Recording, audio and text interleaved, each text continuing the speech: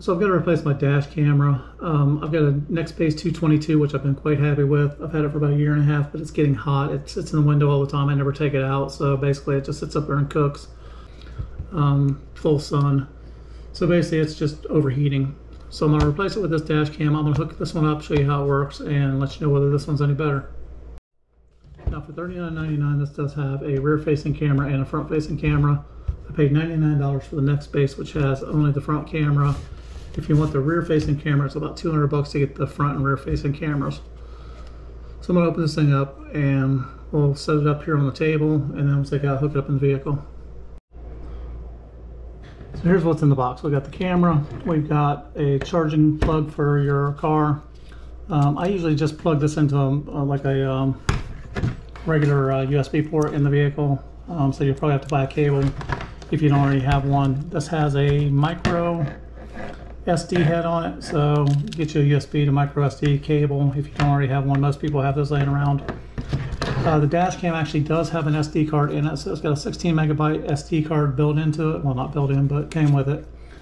Most of these dash cams do not come with the SD card, so you end up spending $40 for that. Then you spend another $30 for a memory card.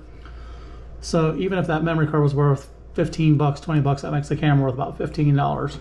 So I'm not sure what kind of quality or what kind of life we're getting out of it, but we're going to use it anyhow. It comes with one of these little suction cup mounts. I don't like the suction cup mounts very well. Again, I'm in the heat though all the time, and the heat plays havoc on these. So if this hangs in your window all the time in the heat, you're going to come back out and it's just going to be dangling from the cord after a little while. The Nextbase comes with the one that glues to your windshield. Some people don't like gluing it to the windshield because, again, you glue it to the windshield, it's on there pretty much permanently. You can get them off without breaking the glass. You just have to be careful. So this is a good temporary situation, or if you're going to take it down every day, you can just pop that off, unplug the cable, and take it with you. So it is protected. It has little lens covers, so make sure you pull these little lens covers off. So pieces of plastic that are covering the lens, the display, and then the other camera. So after I have my protective covers off, I'm going to plug this in. Again, I'm going to plug this in here so I can set it up. It's just going to be easier for me to show you how to set it up in here versus hanging from the vehicle. This camera does adjust, so you can go up and down with it. I'm not sure exactly why, but I mean, most of the time you can turn the camera left, right, and you just adjust it here. So why forcing this downward would matter, I don't know, but either way, that's how it is. So let's plug it in and see what it looks like. Now again, I've just used a regular USB cable. I've plugged this into the wall outlet. So we're going to power it up with this.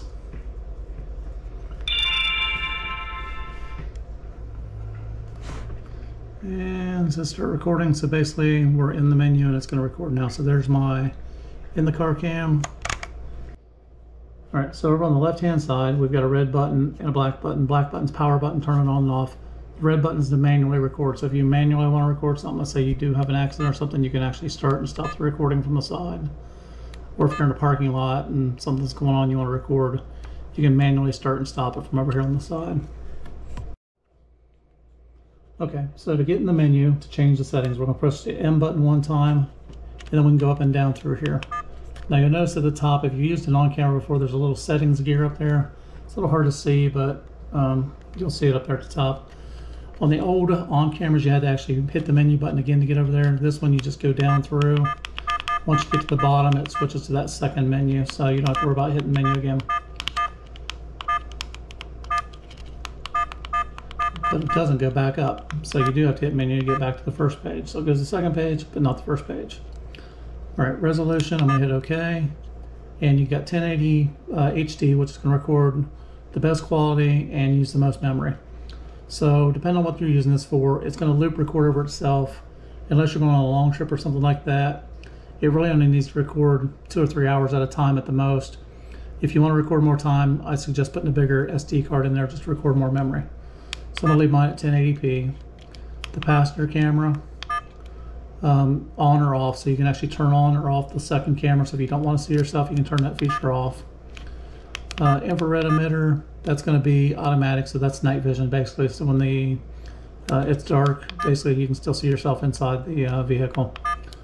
Audio record, this is up to you. You can turn it on or off. I never know who I'm going to be talking to or what I'm going to be saying, so I don't know that I want everything I've ever said or done. Or you definitely don't want to hear me singing in the background, so I'm going to turn my audio off personally. Loop recording. Now this will record for 1 minute, 3 minutes, 5 minutes. The old ones used to do 10 minutes at a time. I would suggest 3 or 5 minutes. It just makes it easier when you're going to go back to look for something. You can find it a little bit easier. Driving impact detection. That's basically if the camera senses a jolt, it'll start recording automatically. You can probably leave that in the middle. Hopefully you never need that part. Parking mode recording, if you hit that, that's on or off. Basically what will happen is if somebody walks in front of your vehicle, it'll start recording automatically until the little internal battery dies, and then it stops recording. LED screensaver, basically after 30 seconds, a minute, 2 minutes, the screen just powers off so you can't see it. Auto power off, I always set that on because if not, it's just going to run the battery down and kill it. As soon as you can set it so it records or keeps on recording for 30 seconds afterward or a minute. Personally, as soon as I shut my vehicle off or as soon as the power's killed to it, I want it to turn off. Beep sound, that's kind of obvious. Do you want it to beep like it does now when you're going up and down through the menus? I don't mind that. Language, if you need to change your language, English, French, Spanish and Chinese are your choices. So I'm going to go English. Date and time settings. So I'm going to change the date and time in here. Format SD card. I always do that at the beginning just to make sure you've got a nice clear card, even though it's a new camera, so it should be nothing on it, but I still like to format it anyhow. This is the version, and that's got the date on it, so I'll check and see if there's a newer version. If there's a software update for this, I'll show you how to do that on a separate video. Sometimes you update software and you get a little better quality, better resolution, fixes some bugs, things like that. So I'm gonna take this out, pop it in my vehicle, drive around for a day or two, and check the memory out, see how all it works, see what the quality looks like when I'm recording and driving, and we'll do an update and show you what it looks like. Now I'm seeing some pulsing on the screen through my camera. I'm also seeing that pulsing on this screen on my LCD display. Normally that's a power quality or power issue. It could be because I've got it plugged into a cable with an extension cable and into a power outlet on the wall, so I'm plugged in 120 volts, reducing down to that. So once I put this in the car, that wave may go away. If it doesn't, I'll let you know. It doesn't really affect the viewing, but you can definitely see some pulsing going on.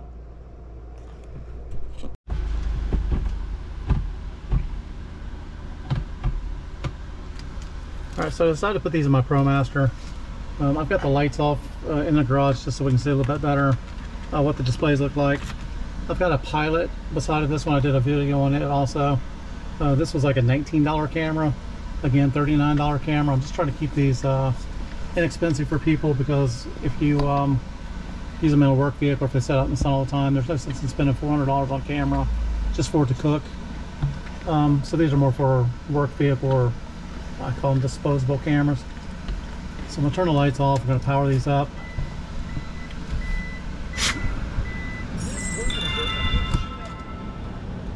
And as you can see, the displays are about the same. That starts recording as soon as you turn it on. Same with the Pilot, starts recording. I've got about the same width, almost exactly, on both cameras. So again, I'm going to drive around with this for a few days. It did get rid of the pulsing. As you can see here, it's not pulsing anymore. So basically plugged in the 120 volt outlet. It's not meant to be in 120 volt outlet. Was causing the pulsing, so that looks much better. Again, I'm going to drive it for a day or two. We'll see what they look like compared side by side. See how hard it is to get the video off there. Now I do notice that this is really dark over here. So this is my internal camera. So the infrared has not kicked on yet. I might have to turn it on manually. I'm not sure. I'll have to play with settings a little bit. Again, when I do the update, I'll tell you what I find. So I don't know if you see up here or not. This is the internal camera.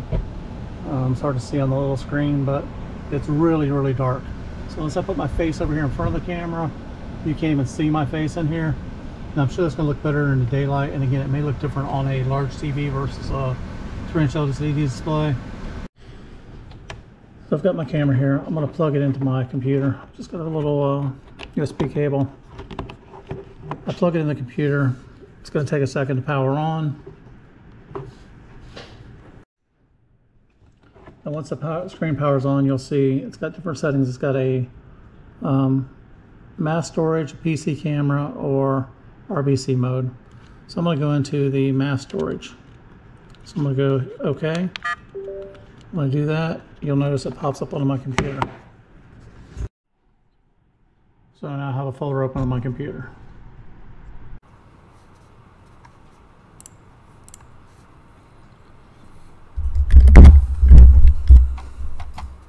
So now that I'm here, I can go into my folder. I double click the folder. I've got a 1, a 2, which is the camera 1 and camera 2.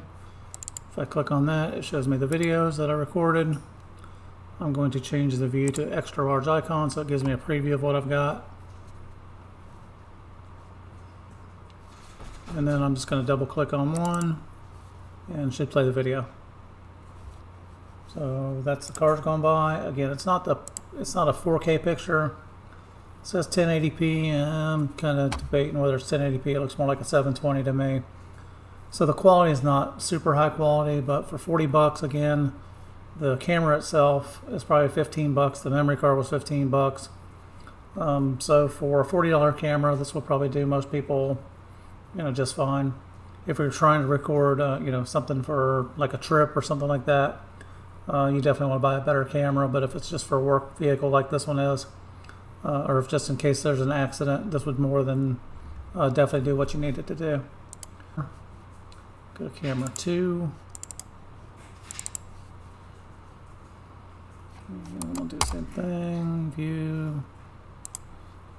I'll just change my desktop. Good picture.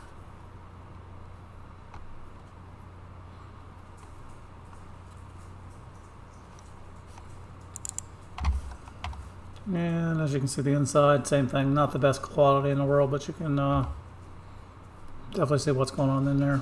Color is definitely not right. The lighting's not right. It looks like the infrared's on, even though it's daylight. But either way, again, for 40 bucks, not bad.